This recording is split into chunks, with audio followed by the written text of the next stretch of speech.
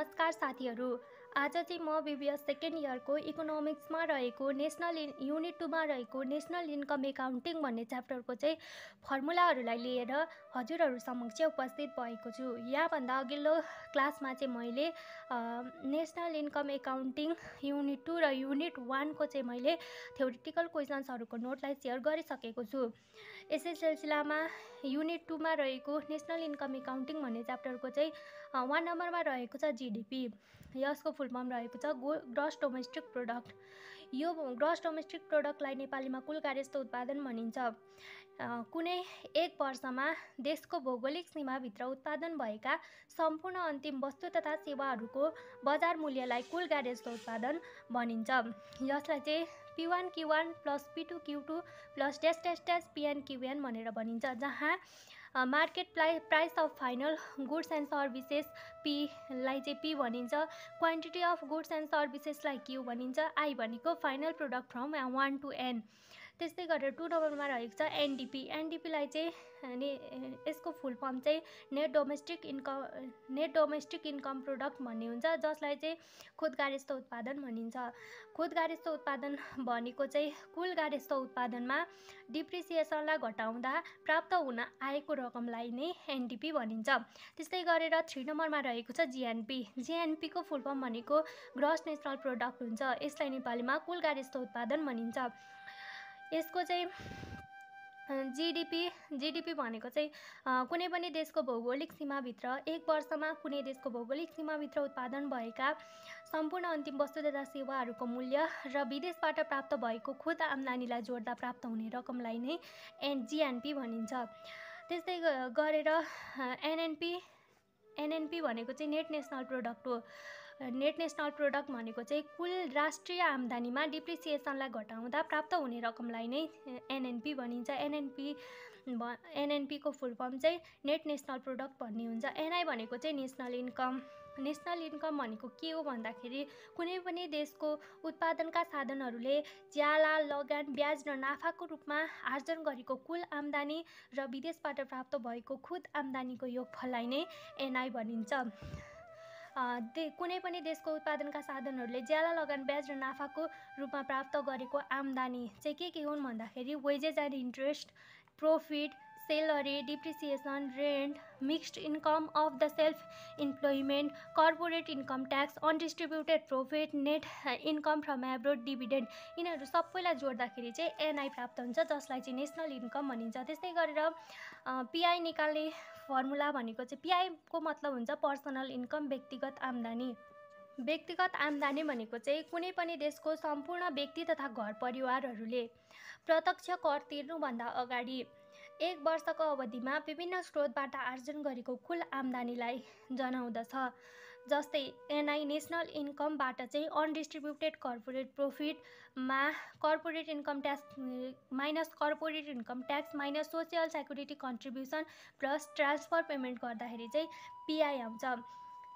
त्यस्तै गरेर डिपिआईलाई चाहिँ डिस्पोजेबल पर्सनल इन्कम भनेर भनिन्छ, जसलाई चाहिँ पिआई माइनस डाइरेक्ट ट्याक्सेस भनेर चाहिँ भनिन्छ। डाइरेक्ट ट्याक्सेसलाई चाहिँ पर्सनल ट्याक्सेस पनि भनिन्छ। डिपिआईको डेफिनेसन भन्नुपर्दाखेरि चाहिँ कुनै पनि देशको सम्पूर्ण व्यक्ति तथा घर परिवारहरूले प्रत्यक्ष वा व्यक्तिगत कर तिरिसकेपछि एक वर्षको अवधिमा विभिन्न स्रोतबाट प्राप्त गरेको कुल आम्दानीलाई नै खर्चयोग्य आम्दानी अथवा डिस्पोजेबल पर्सनल इन्कम भनिन्छ। त्यस्तै गरेर पर क्यापिटा इन्कम भनेको चाहिँ national income for the year divided by population for year. कुनै एउटा निश्चित वर्षमा कुनै पनि देशको जनताहरूको औसत आम्दानीलाई नै प्रति व्यक्ति आय भनिन्छ। त्यस्तै गरेर 9 नम्बरमा रहेको छ रियल जीडीपी। जीडीपी निकाल्ने फर्मुला भनेको चाहिँ nominal GDP divided by GDP deflated into 100।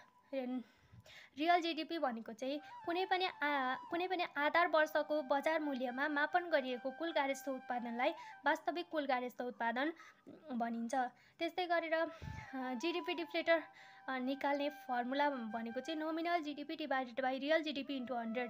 Nominal GDP भनेको चाहिँ चालु वर्षको बजार मूल्यको आधारमा मापन गरिएको कुल कार्यस्थ उत्पादन। रियल जीडीपी भनेको चाहिँ आधार वर्षको बजार मूल्यको आधारमा मापन गरिएको कुल कार्यस्थ उत्पादन इन्टु 100। त्यस्तै गरेर इन्कम मेथड र एक्सपेन्डिचर मेथडबाट पनि यसको चाहिँ एन्सर निकाल्नु पर्ने हुन्छ। इन्कम मेथडमा चाहिँ जिडिपी एट एमपी निकाल्ने फर्मुला भनेको consumption of employee, rent, profit, interest, income from self employment, mixed income और proprietor income, depreciation, net indirect taxes, corporate profit, indirect business taxes, capital consumption एलोवेन्स। त्यस्तै गरेर 2 नम्बरमा रहेको छ NDP at MP. NDP at MP is equal two GDP at MP minus depreciation, and GNP at MP is equal two GDP at MP plus net factor income from abroad. त्यस्तै गरेर NNP at FC और NI is equal two NNP at MP minus depreciation minus net indirect taxes. 5 नम्बरमा रहेको छ NDP at FC is equal two wages and salary, interest, rent, income from self employment, profit, mixed income और proprietor income. त्यस्तै गरेर NNP at FC और NI निकाल्ने formula भनेको चाहिँ NDP at FC plus net factor income from abroad. त्यस्तै गरेर expenditure methods, यसको चाहिँ म एक्सपेन्डिचर मेथडको चाहिँ थोरै एक्सप्लेनेसन गरेर चाहिँ भन्न गइरहेको छु। खर्च विधिबाट चाहिँ राष्ट्रिय आम्दानीको गणना गर्दा अर्थतन्त्रलाई 4 क्षेत्रमा विभाजन गरिन्छ। अर्थतन्त्रका 4 क्षेत्रहरूमा घर, परिवार, व्यावसायिक क्षेत्र, सरकारी क्षेत्र र वैदेशिक क्षेत्रहरू पर्दछन्। कुनै पनि अर्थतन्त्रमा उत्पादन भएका वस्तु तथा सेवाहरूको मुख्य बजार भनेकै यी 4 क्षेत्रहरू हुन्। यस विधिअनुसार अर्थतन्त्रमा उत्पादन भएका सम्पूर्ण वस्तु तथा सेवाहरूको खरिदमा भएको कुल खर्चको आधारमा राष्ट्रिय आम्दानीको मापन हुन्छ। राष्ट्रिय आम्दानी गणनाको पहिलो चरणमा बजार मूल्यमा कुल कार्यस्थ उत्पादन जीडीपी एट एमपी मापन गरिन्छ। बजार मूल्यमा कुल कार्यस्थ उत्पादन जीडीपी एट एमपी मापन गर्दा घर परिवारको उपभोग खर्च, व्यावसायिक क्षेत्रको कुल लगानी, सरकारी खर्च, खुद निर्यातको योगफलबाट निकालिन्छ। जीडीपी एट एमपीमा विदेशबाट प्राप्त भएको खुद आम्दानीलाई जोडेर बजार मूल्यमा कुल कार्यस्थ उत्पादन जीएनपी एट एमपी प्राप्त गरिन्छ।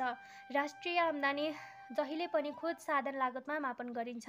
त्यसैले जीएनपी एट एमपीमा डिप्रिसिएसनलाई घटाएर बजार मूल्यमा खुद राष्ट्रिय उत्पादन एनएनपी एट एमपी प्राप्त हुन्छ र एनएनपी एट एमपीमा खुद अप्रत्यक्ष कर, नेट इनडाइरेक्ट ट्याक्सेसलाई घटाउँदा साधन मूल्यमा खुद राष्ट्रिय उत्पादन एनएनपी एट एफसी प्राप्त हुन्छ। यही नै राष्ट्रिय आम्दानी हो।